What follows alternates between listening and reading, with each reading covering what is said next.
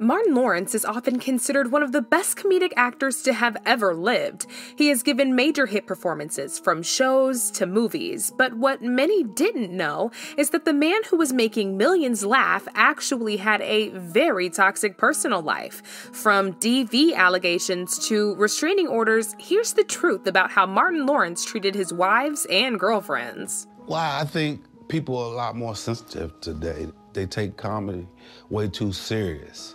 Either you like them or you don't. You have your own opinion. You don't have to watch them if you don't. You have that choice. So, before making his TV debut, Martin used to do comedy on the streets of Washington and a few not-so-legal side hustles to put some food on the table. He was later convinced by fellow comedian Rich Snyder to move to New York to pursue comedy full-time. Martin did just that, moved to New York, and made it up to the comedy club The Improv. Shortly after his appearance on The Improv, he was discovered by some executives at Columbia Pictures and got offered the role of Maurice Warfield in the show What's Happening Now. But it wasn't until 1992 when his career really took off after he got a show of his own on Fox titled Martin.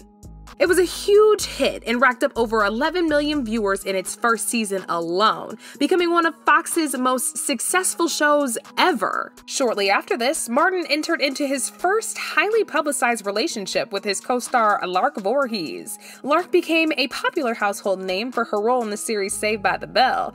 Lark revealed during an interview with People magazine that she and Martin were in a serious relationship and even got engaged. However, the engagement came to an end when Lark found out about another woman that Martin was planning to marry. When he announced the marriage during a performance on the Arsenio Hall show, it seems like Martin had no plans to marry Lark at all, since he didn't even have the decency to break up with her before making plans to marry another person. But that wasn't even the worst part. Lark's co-star from Saved by the Bell, Dustin Diamond, spilled some major tea in his memoir when he announced that Lark was always on the edge and flinched every time a man would pass by her. Many people took this as a sign that Martin was physically aggressive toward her during their relationship. Lark seemingly confirmed these claims when she reposted a page out of Dustin's memoir detailing her abusive relationship with Martin. In the caption, Lark said, "Martin Lawrence is no saint. Abuse is abuse. These men need to be held accountable for their actions. The truth is in the pudding." And let's not also forget that after all of this happened, Lark disappeared from Hollywood because her mental health had deteriorated so much.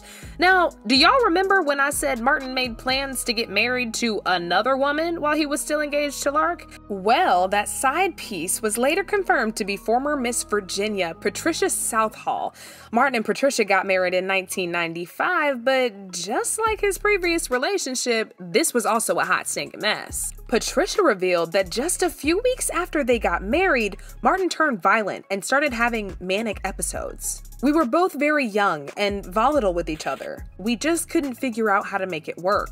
Things only got worse in 1996 when he was caught running in the streets of LA screaming and acting like a madman while holding a loaded firearm. An eyewitness who saw the whole commotion said the police were forcefully putting their arms around him, like trying to hold him down because he was fighting so much and yelling. He was like a madman. I was like, that's Martin Lawrence? I couldn't believe it. Police told the Daily News that Martin might have had a seizure after failing to take a prescribed medication, but his publicist slammed those allegations and claimed that he was suffering from complete exhaustion and dehydration. And then he reportedly missed out on a couple comedy gigs and even showed up to the Burbank airport with a loaded firearm. In Patricia's memoir titled Second Chances, she said that Martin woke her up one night randomly and just started a fight with her and shoved her.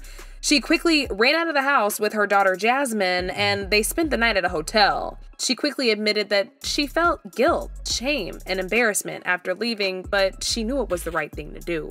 Now, Martin filed for divorce just a few weeks after that, less than 2 years of marriage with Patricia. She seemingly clapped back by issuing a restraining order against him. Martin tried using his daughter to fight it as a reason to still be close to Patricia, but Patricia ultimately won that restraining order against him and told the judge that he threatened to kill her and her entire family. She also challenged their prenup and requested $50K in monthly child support payments. But this was the least of Martin's problems because the drama in his life was just getting started. His co-star Tisha Campbell, who played his love interest in Martin, abruptly left the show and filed a lawsuit against him, charging him with repeated and escalated sexual harassment and battery, verbal abuse, and related threats.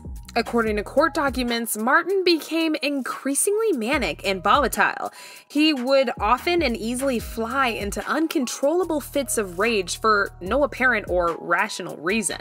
And by the third season of the show, he humiliated and abused Tisha in front of the entire cast and crew on so many occasions that it reached the point where she needed to be hospitalized due to the stress that he caused her. Things got even worse by the 5th season. Reportedly, Martin got physically violent with Tisha. The lawsuit revealed that she was terrified and concerned for her safety and decided to leave the show. They later settled for an undisclosed amount outside of court, and Tisha agreed to film a few more episodes as long as she didn't have to film them with Martin. But Tisha wasn't the only co-star who felt threatened by Martin. His fellow actor Chris Williams, who played a small role in the show, described Martin as an egomaniac. According to Chris, Martin beat him up during the set and nearly gave him a concussion. Chris claims that Martin punched him in the head multiple times. But just like most elite Hollywood actors, all of these allegations were swept under the rug, and Martin continued to book very big roles.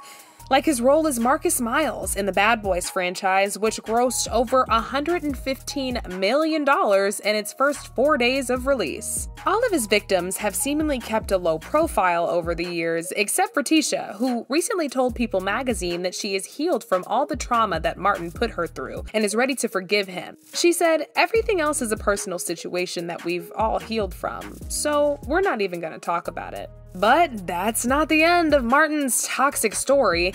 After his marriage with Patricia ended, Martin moved into his next marriage with Shamika Gibbs. According to reports, he and Shamika met at a party around 1995 while he was still married to Patricia, but decided to just be friends and not rush into things. They started a relationship right after his divorce from Patricia and eventually got married in 2010 after dating for 15 years. But just like all his past relationships, this also ended in messy divorce after just 2 years. Martin filed for divorce, citing irreconcilable differences. But unlike his other relationships, the details about their divorce was kept a secret. However, many fans believe it was probably because of his toxic tendencies and random manic episodes. And even to this day, some fans are still disgusted by everything Martin did to these poor women. One person said, "What he did to Tisha Campbell on set really sullies the whole Martin series for me. I can't help but think of how her mental state was when she was begging everyone to stop and yet they kept going." Another person jumped in and said, "It doesn't surprise me that Lark called him out as an abuser. He has a reputation of being violent. He had his breakdown years after they split, and then she mentally declined years after, citing trauma from past relationships." But now I want to know your thoughts. How do you feel about Martin's very toxic history with the women that he's been linked with? Let me know in the comments below, and don't forget to click here to watch this other messy video.